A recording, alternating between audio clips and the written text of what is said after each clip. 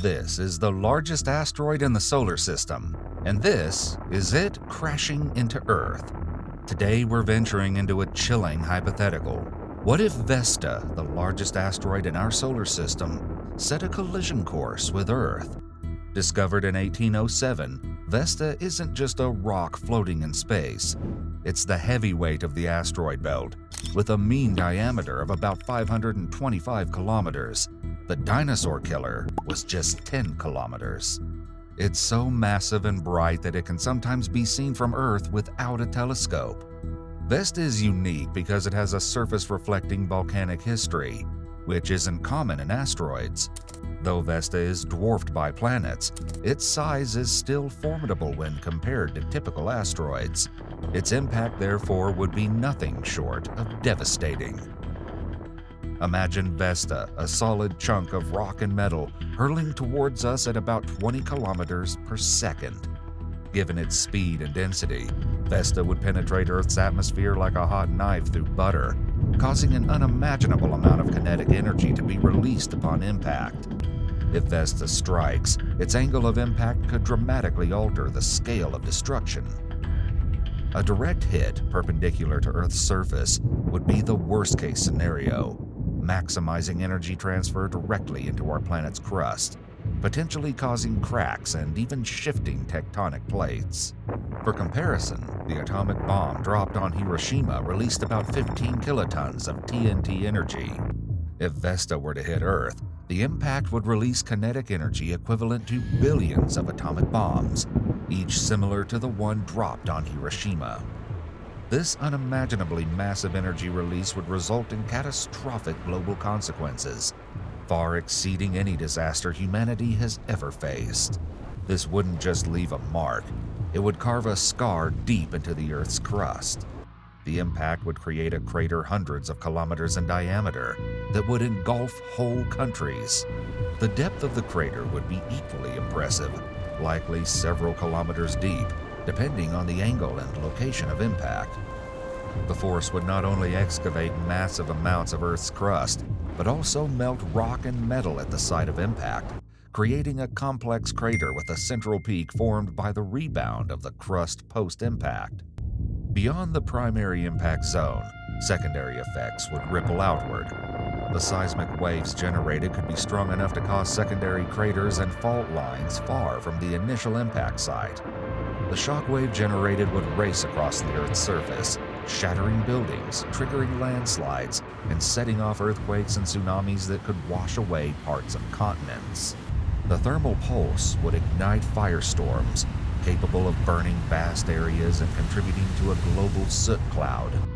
This debris, lofted into the upper atmosphere, would block sunlight, disrupt photosynthesis, and initiate a drop in global temperatures, a scenario reminiscent of the nuclear winter concept.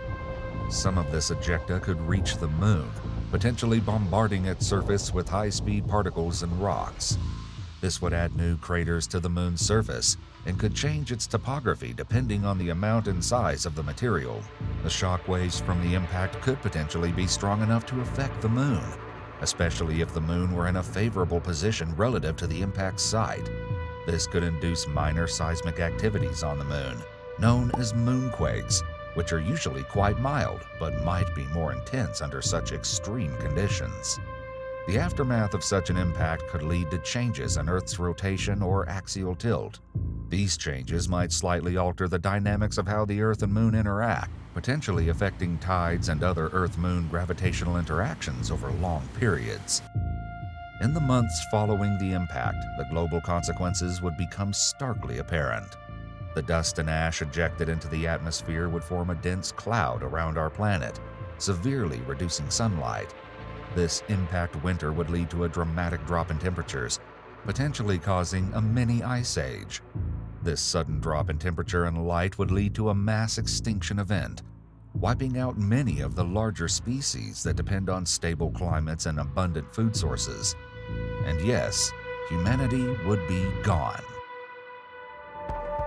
Yet, life has a remarkable ability to endure. In the deepest oceans, around hypothermal vents where no light reaches, life thrives on chemicals rather than sunlight. Here, communities could continue almost unaffected by the chaos unfolding above.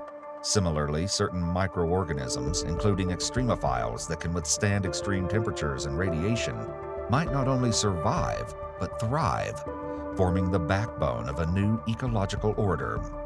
As decades turn into centuries, the skies would gradually clear, allowing the sun to warm the planet once again.